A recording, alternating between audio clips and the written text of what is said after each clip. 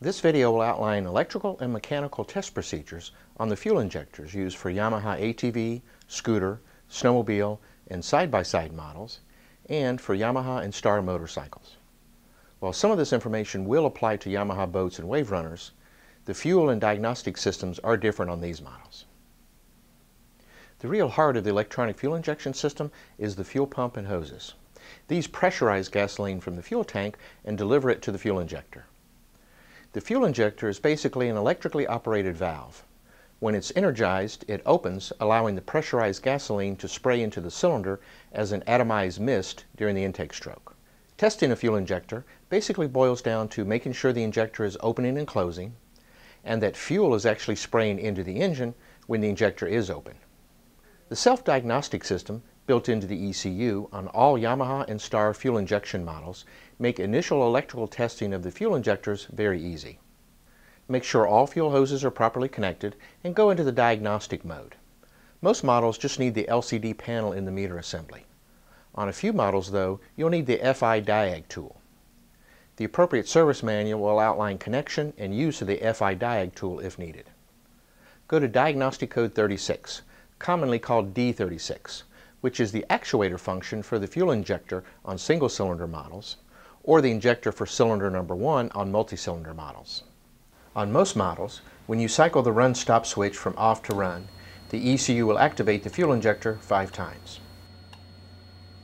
Most models use the run-stop switch to activate the fuel injector, as well as activate several other systems on the unit, but some models use the FI diagnostic tool buttons, and FI Rhino models use the differential gear lock switch. Be sure to check the service manual for the model you're working on. The check engine light will also flash 5 times, indicating the ECU is activating the injector, but you must make sure you hear those 5 clicks. The check engine light will flash even if the injector does not operate. Repeat this test a couple of times. Make sure you hear 5 distinct clicks each time. A sticky injector might intermittently skip a click or just click a couple of times during the test. If you hear 5 good clicks every test cycle, it's safe to assume the fuel injector and the circuit are electrically okay. But unless we're looking down the intake track, we really don't know if gasoline was actually spraying into the engine. We'll talk about a very easy method to determine that without having to remove the injector or airbox and maybe a bunch of fairing panels in the next section. There are 3 basic reasons you wouldn't hear the injector clicking during the diag mode test. 1, there's a problem with the wiring for the injector, either the power or ground side. 2, the injector is bad, either stuck due to stale fuel or an electrical failure. And 3, a problem with the engine control unit, the ECU. The first step is to make sure the fuel system circuit is working. On all Yamaha and Star FI models that have a key main switch, and the 2012 WR450F with the ignition button, the fuel system relay turns on the fuel pump and voltage flows to the fuel injectors for 3 to 4 seconds each time the main switch is turned on. This builds up fuel pressure in the system, getting ready to start the engine. To determine if the fuel system relay circuit is working, set the engine run switch to run and turn on the main switch, and just listen for the fuel pump. If the fuel pump is not operating, then troubleshoot the fuel system circuit, the relay, wires, and fuse, etc. If the fuel pump is running during that 4 seconds, then the fuel system relay and circuit are working, and you can begin to troubleshoot the injectors. Start by connecting to the ground side of the injector, which, by the way, is real easy to do by back probing right at the ECU multi-connector. You won't even need to remove or raise the fuel tank to test here. Just remove the seat on most models. The power side is a parallel connection to all the fuel injectors, but the ground side is a single wire from each injector to the ECU. Refer to the appropriate service manual wiring schematic for the ground wire color code for each injector. Set your voltmeter to DC volts and connect the positive lead to the back probe and the negative lead to the battery negative post. Set the engine run switch to run and turn on the main switch. We should see battery voltage for about 4 seconds, then drop back to 0 volts. You can turn the main switch off and back on to get 4 more seconds. If you don't see battery voltage, then the power side of the injector has some type of failure, or the injector is bad. Back probe to the ground side for all injectors if it's a multi-cylinder model. If there's no voltage to any of them, then the problem is most likely an open in the wire between the fuel system relay and the injectors. If you have no voltage to just one injector ground wire, then you'll need to gain access to that injector directly to troubleshoot further. Back probe to the power side of the injector. No voltage would indicate a wire problem to just that injector. But if the voltage is okay on the power side, but no voltage reading on the ground side, then that injector has failed with an open circuit internally. Verify that with a continuity test.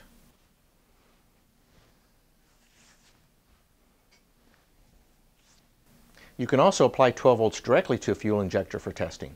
Apply voltage for just a second or less, though, to prevent overheating. Polarity is not critical. Just be sure not to short your test leads together.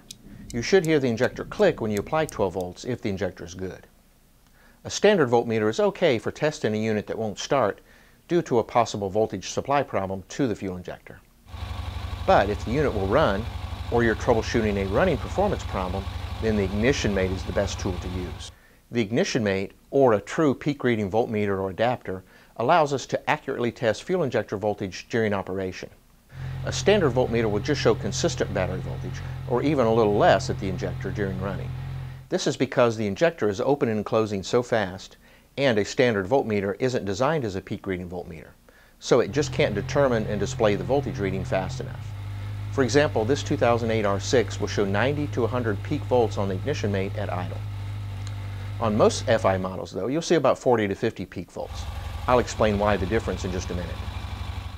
Now, you might be surprised to see 90 volts out of that little injector. How the heck is that possible? The injector contains a coil of wire wrapped around an iron core. When voltage flows through the coil, it creates a magnetic field that pulls the plunger inside the injector up, allowing gas to spray into the engine. When the ECU opens the circuit, this magnetic field collapses, and a spring closes the plunger. This rapid collapse of the magnetic field induces high voltage back in the coil. This is self-induction, the same principle as the primary circuit of an ignition coil. You want to test all cylinders. If you get the same peak voltage from all of them, we can safely determine that all injectors are operating correctly. But let's say you get 90 volts out of 3 R6 injectors and only 40 volts out of 1. Again, 3 possibilities. Either that injector is bad, there's a problem with the wiring, voltage to the injector or ground circuit for the injector, or the ECU has failed. A low reading could be the result of a poor connection or excessive resistance in the injector coil, causing a weak magnetic field. This weak field would not induce as high a voltage as the other injectors when it closes. To eliminate a wiring problem, test the input voltage and the ground side wires and connectors with the usual electrical troubleshooting tests. Now, it is possible for an injector to pass all these tests, resistance, peak voltage, everything, and still not be opening and closing, not making that clicking sound. This would most likely be caused by the injector clogged with fuel residue or some other contamination, not allowing the plunger to move freely. Lastly, an injector not activating during the diag mode test or low peak voltage could be caused by an ECU failure. Now, ECU failures are extremely rare, but possible.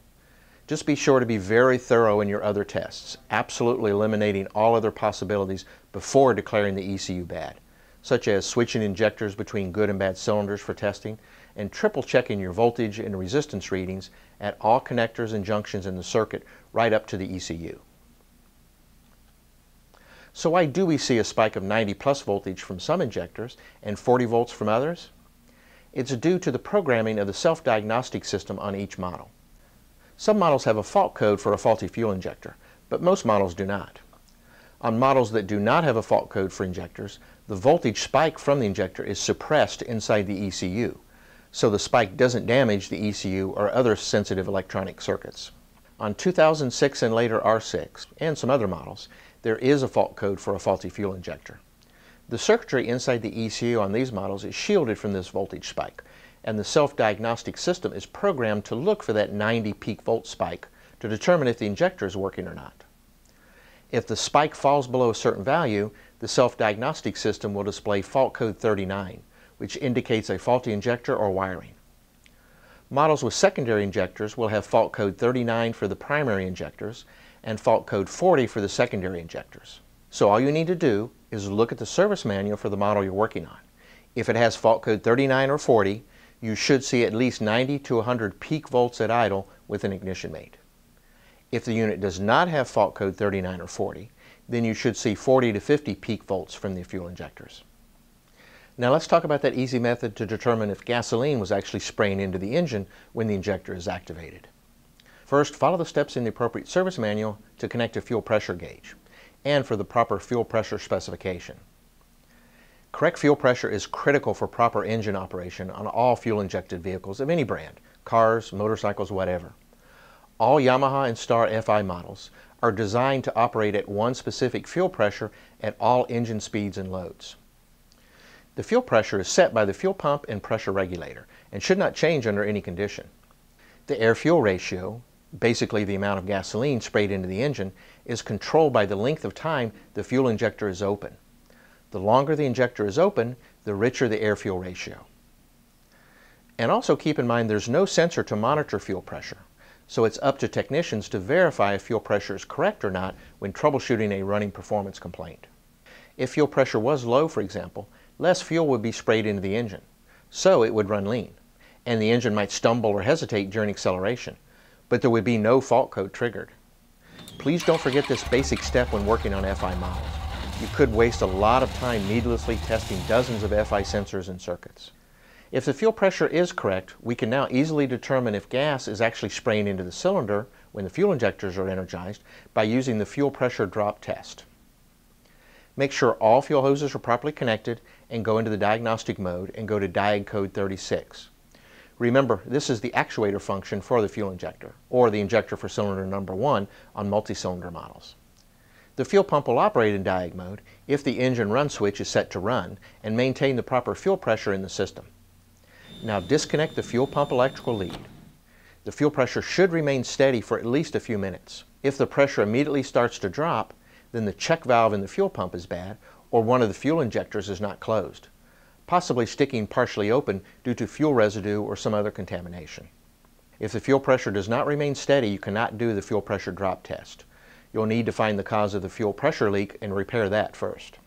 If the fuel pressure does remain steady when we disconnect the fuel pump electrical lead, we can continue. Remember, when you're in diag mode 36 and cycle the run switch from off to run, the ECU will activate the fuel injector 5 times. These 5 activations are very short in total duration, so not much fuel is sprayed into the engine. To better see if a fuel injector is flowing the proper amount of gas during operation, cycle the run-stop switch a total of 5 to 6 times. This will activate the injector a total of 25 to 30 times. We should now see a noticeable decrease on the fuel pressure gauge, indicating that gas is indeed spraying into the engine. A good rule of thumb is 1 to 2 psi of fuel pressure drop for every 25 to 30 activations of each fuel injector. On multi-cylinder machines, reconnect the fuel pump electrical lead to build the fuel pressure back up to the standard spec, then disconnect the electrical lead, set the diag mode for the next cylinder, D37 for cylinder number 2 for example, and repeat the test. All cylinders should drop the same pressure. If one cylinder does not drop as much as the other cylinders, or the pressure does not drop at all, then that injector is clogged and not spraying fuel into the engine during operation, even though it's being activated properly by the electrical circuit. It could be the inlet filter is clogged, not allowing gas into the injector, or the outlet nozzle or holes are clogged, not allowing gas to spray into the engine. If the pressure drops more in one cylinder than the others, then that injector might be sticky due to fuel residue or some other contamination, and not closing or closing as fast as the other injectors, allowing the pressure to drop more in that cylinder than in the other cylinders. This cylinder will be getting more gasoline than it's supposed to during operation and running rich. Now we are going to be spraying more fuel into the engine than's normal for the fuel injector diag test. So please do not cycle the run stop switch more than 6 times unless you start the engine or at least spin it over several times between tests to clear out the excess gasoline. So that's it. Thorough electrical and mechanical testing of the fuel injectors, and in most cases all we needed to do was remove the seat to get access to the ECU and maybe remove a side cover or pivot the gas tank on sport bikes to access the fuel pump and fuel hose. For a full overview of the Yamaha fuel injection system and onboard self-diagnostic functions, please complete the Yamaha Fuel Injection System's self-paced training module through Yamaha Motor University. Thanks for watching.